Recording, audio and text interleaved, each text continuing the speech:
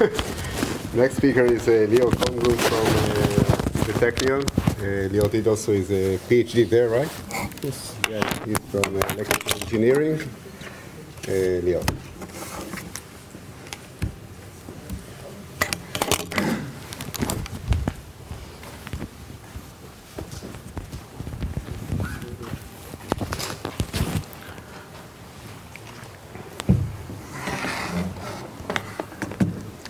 Good morning. First, I'd like to thank the organizers for the great opportunity to present our results, especially in front of the people who really established the field. I very recently arrived to the Technion about a month ago, and I'm setting up a lab. So in the meanwhile, I'll be showing some results from the postdoc done in the group of Charles Ahn and Fred Walker. I had the laser pointer. Leo. It was done in the group of Professor Charles Ahn and Dr. Fred Walker. And today I'd like to bring some more practical aspects of 2DEGs, and namely how we can combine them with conventional semiconductors. Great. I'll begin with a very brief introduction. I will motivate the problem, and then I'll present some of our results, the challenges, and how we tackle them with growing these materials on silicon. I'll present a very brief taste of a potential application, and if time permits, on the merits of the chairperson, I will show some recent data on 2DEGs on gallium arsenide. Now, after the wonderful morning session, I'm sure Oxide 2DEGs need little introduction. To me, this is very interesting because it's still at the point where basic physics attracts a lot of interest, like we saw in the morning session. But also, there is the onset of some applications, of some devices. Mostly, I think the earliest one was maybe 2012. Okay? But there is a growing interest in the potential applications of these 2DEGs. And the key feature that is of interest here is the very high density of electrons, which starts at 10 to the 13 for the famous LAO-STO system. And as Jean-Marc wonderfully introduced, after the discovery of that by Otomo and Wang, this has been observed in dozens of other material systems. And a very famous one is the rare earth titanates. Which are RTO, STO, and probably the most well-studied system is the gadolinium titanate, or GTO, which was pioneered by the group of Suzanne Stemmer at UC Santa Barbara. And one of the nice features of this system is that this actually shows the carrier density of 10 to the 14 electrons per centimeter square per interface, as predicted by the polar catastrophe model. It's also interesting practically because it's more carriers, so we can make potentially better devices out of this. So some applications, and this is really all that I could fit into one slide. So these four works, this is from the Huang group, this is from the Rajan group at Ohio State. These two are from Manhart group in Germany. These show nice transistors or field effect devices that show really nice transistor characteristics. This particular work is the only one done with GTO, and it shows unprecedented amount of charge modulation of 10 to the 14 electrons per centimeter square, modulated by the field effect, which could be useful for various types of devices. Here we see a ring oscillator, which is an actual circuit that was done by, again, the Manhart group. And I didn't have room, but people do UV detectors and chemical sensors and all kinds of spintronic devices and all kinds of other exciting devices that could be potentially very interesting for technology. But there are a few limitations. So the reason we're interested in Oxide 2DEGs for transistors is because they have a high carrier density. And we want the transistor channel in the on state to be very conductive. Conductivity is a product of the carrier density and the mobility. And while we have great carrier densities here, the mobility is between 5 and 10 at room temperature on a good day, if you grow your samples right. And this provided a key motivation for us to integrate these structures with silicon. Because if we could somehow convince the electrons, even part of these electrons, to go into the silicon surface, okay, we could enjoy both the high carrier density of the oxide 2DEGs and the high mobility of the semiconductor, which is, in the case of silicon, 1500. So we get 2 orders of magnitude improvement versus the oxide channels. Moreover, all these great devices were fabricated on the tiny, if you ever worked in such a lab, you would know, on a tiny commercial ceramic substrate, which are typically 5 by 5 millimeters. If you spend a lot of money, you can get 10 by 10 millimeters, but not much more than that. And the entire development of the microelectronics industry and Moore's law and everything that made this projector and all of our modern lives depends on what we call scalability. The ability to produce many devices, many chips on one wafer. And today in the industry, we use 12-inch or larger silicon wafers. So we can mass produce them and reduce the cost. Okay? You cannot do that with this, but you can do that with silicon. And one last hurdle with using these devices on ceramic substrates is their very low thermal conductivity. In our daily lives, we use ceramics as heat insulators, right? So again, if we could integrate these oxide 2DEGs on silicon, we can maybe couple the electrons to the semiconductor. I'm saying silicon, but this pertains to all semiconductors.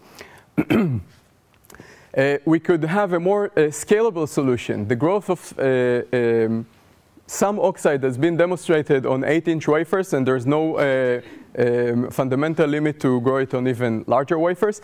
And silicon offers an order of magnitude higher thermal conductivity compared with other devices, which is important for high power devices, high current density devices, and high frequency devices. Also important for technology. So I hope I convince you that we want to grow these structures on silicon. Now the question is how to do that. And this is not so easy. The growth of STO on silicon was pioneered by Walker and co-workers almost 20 years ago. It took them quite a bit of work. And this is a thermodynamic battle of titans over the oxide over the oxygen between the oxide and the silicon. And this isn't very accurate, because if I talk about thermodynamics, there is no battle. The silicon would win. But we can look kinetically and find metastable approaches to stabilize the oxide on the silicon. But again, I would not dive into the full details, but this is a very challenging growth scheme. Because if we use too much oxygen, then we will form a silicon oxide on the surface, which is amorphous, which would inhibit any epitaxial crystalline growth on top. On the other hand, if we don't supply enough oxygen, then we don't really form an oxide. And then the silicon readily reacts with the metal constituents of the oxide, forming silicides, which again hamper the crystalline quality and the electronic properties. So how we tackle, and there are many other challenges revolving that. We tackle them using MBE, or molecular beam epitaxy. Currently, the only growth technique that enables to tackle this challenge. Okay? And MBE is a fancy name and a very expensive instrument, but its function is very simple. All it does is thermal evaporation of metal sources. Here is a top-down view. I don't know if you can see, to a hot titanium fusion cell at 1600 C. Okay? And we also hit the substrate to give the impinging atom some kinetic energy. This is a 2-inch silicon wafer at 950 C. As Jean-Marc also mentioned in the morning talk, we have an in situ characterization technique of high energy electron diffraction, which gives us very sensitive information about the first couple of monolayers on the surface. And this is called read. So I will not dive into the details, but I'm trying to convince you that this is a very delicate multi-step process. We desorb the native oxide in UHV in ultra-high vacuum, which we can see the diffuse scattering by the amorphous oxide is reduced. We see some surface reconstruction. And then in a very measured and slow fashion, we monitor the surface reconstruction as we drip a bit more and a bit more of strontium, and we're talking about a percents of a monolayer accuracy that we need to obtain here. And after about, 10 steps here, where we gradually add more strontium, more titanium, a tiny bit more oxygen, not to oxidize the silicon, but to provide enough oxygen. We're left with 2.5 monolayers of amorphous, completely amorphous strontium titanate on silicon. And then the magic happens. We heat this up at ultra-high vacuum, all done in the chamber. We heat that up in ultra-high vacuum to about 650 degrees centigrade. And within a few seconds, we see everything crystallizes. These nice, continuous, smooth streaks indicate single crystal and smooth surface of 2.5 unit cells of STO. On top of that, we can use more conventional MBE approaches, such as co-deposition, to grow more STO or the other oxides that we're interested at. And as I said, we're interested in integrating rare earth titanates onto silicon. So we grew the following structures. We used the template layer of STO on silicon. On top of that, we deposited a thicker layer of both lanthanum titanate, LTO, and gadolinium titanate, GTO. And so we don't have to worry about surface reaction. Some of these rare earths are reactive to the moisture in the air. We capped it with a thicker layer of strontium titanate, and these are electron diffraction patterns on the top of the RTO layers and from the top of the top STO layers. Now, nobody has ever grown these structures before, so we had to be very meticulous about characterizing everything about them, because giving all the constraints imposed by the semiconductor substrate, we're not in the process region where we could grow the best quality films. Ideally, we would want to grow at a much higher temperatures, being closer to the equilibrium or metastable state, but we can't go there because then the films would react with the silicon. So we have to be very meticulous about the structure and the electronic properties of them. And these are, I would not dive into the details, but please feel free to stop me and ask. These are X-ray diffraction of both the LTO STO and the GTO STO, showing single crystalline and high crystalline quality features. What crystalline is this then? Sorry? What single crystalline is this then? This is a pretty broad peak. This is a 2θ peak. The rocking curves we observe are typically a few tenths of a degree. Okay? So do you have macrocrystallites, or is it really a single crystal? I mean, I cannot say that the entire 2-inch wafer is one crystal. I don't think anybody can say that, but sorry? In semiconductors you can.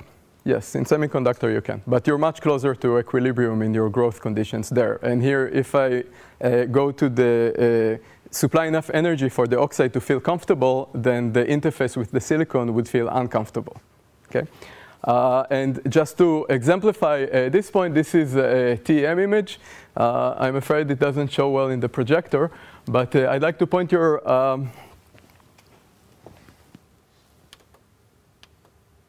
can you see anything? I'd like to point your attention. Can you see the points here? It's not a very good TEM micrograph. I took it. I claim responsibility. But you can see that the interface is atomically abrupt, okay? And this is the essence of our effort and my last 5 minutes of the talk to preserve this. If we ever want to couple the electronic structure of the oxide with the semiconductor effectively, we have to have this atomically abrupt interface. And this is why we have to go through all this length, both to be careful when we grow and to characterize what we obtain. Okay? We can also see that in X-ray reflectivity and other methods that I will not show here. So again, people have demonstrated that these structures have 2D electron gases, but since we grew them at challenging circumstances, we also wanted to make sure that we have the right electronic structure. And to do that, for both systems, we used the systematic approach where we varied the thickness of the RTO layer and we varied the number of interfaces. And again, if you want, I can dive into the details. 5 minutes? 3 minutes? 3. Let's make it 5. And we're able to pinpoint the conductivity to the interface. Okay, and we also see an order of magnitude difference between the LTO STO and the GTO STO system. I will not dive into the details, but we attribute this to interface localized oxygen vacancies that donate electrons at the interface here, and they exist with LTO because we have to grow the LTO at a lower oxygen pressure, otherwise it grows on a different phase, which is not epitaxial. Given the time constraints, I will skip this part, but I will just give the conclusion of this paper done in collaboration with the Rajan group at Ohio State.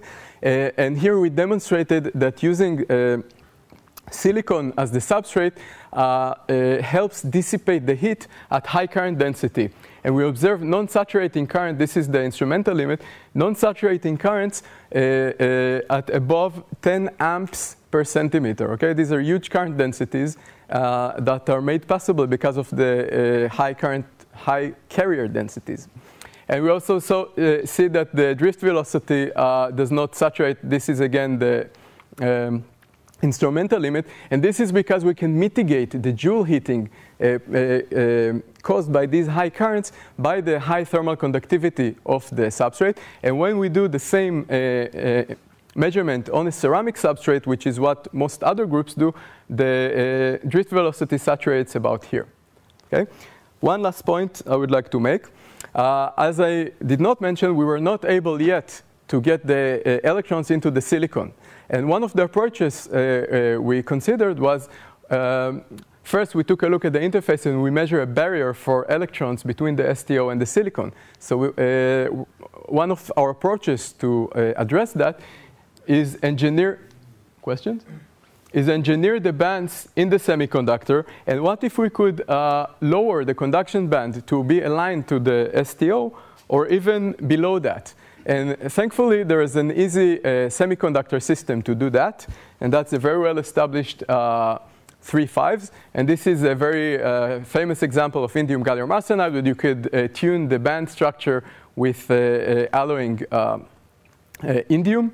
And just to test the feasibility of this concept, we took a look at the end member, just gallium arsenide. And here again, we had some completely different but considerably challenging aspects of the material growth here. And this is where we collaborated with the Larry Lee group at Yale that grew homoepitaxial gallium arsenide for us and capped it with arsenic. I will not go into the details. The bottom line is that we were able to grow these structures successfully, also on gallium arsenide, and we measured the carrier densities that we would expect here. I will leave you to make the time deadline. I will leave you to read the conclusions by yourself, but I would shamelessly use this stage to invite excellent potential graduate students and postdocs to email me and discuss opportunities in the group that I'm setting up at the Technion. With that, I'd like to thank you for your attention. Okay, thank you, Lior. Question? Yeah.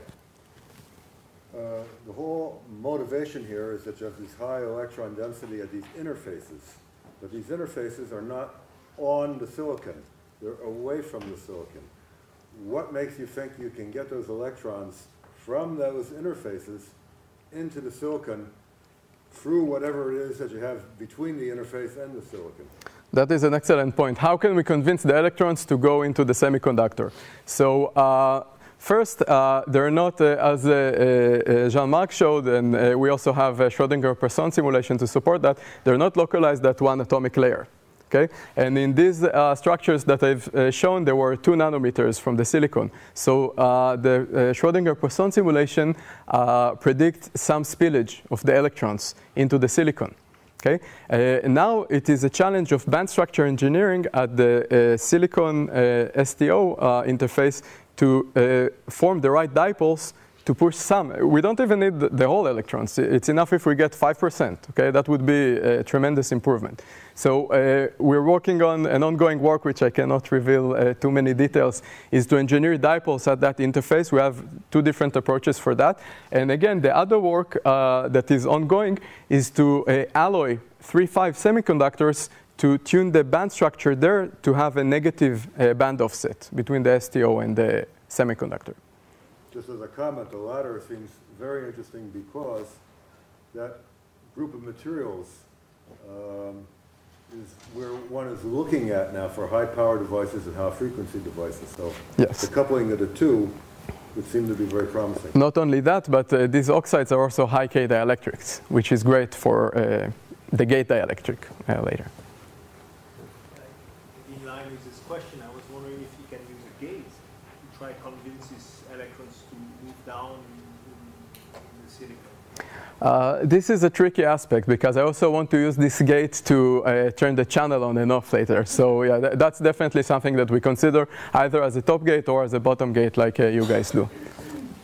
So what is the mobility that you get of these today? So I will be honest and say, again, we're far from the ideal growth conditions of these structures. So in the STO, we get a mobility of about 1 centimeter square per volt second, where groups like Jean-Marc's that grow much higher quality films because they can grow on ceramic substrates that don't react with the oxide, they get 10 at room temperature, about 10, 15. Yeah. Yeah, but that's not what you want. You want to get it into So I want 1,000, okay? And by the way, if I go to 3.5s, I can get even almost 10,000, okay? It's all never the bulk mobility by the surface, but again, we're talking about hundreds. In traps of the silicon oxide. So we have a work with another oxide on germanium, and we showed that actually the electronic structure of the interface is incredibly clean because of the atomically abrupt interface and the absence of any oxides. What's the direction of the silicon? This is 001. Yeah, on 111 silicon, there are much easier methods to grow with YSZ, and yeah, you can do that with PLD. Okay, so let's thank Lior again.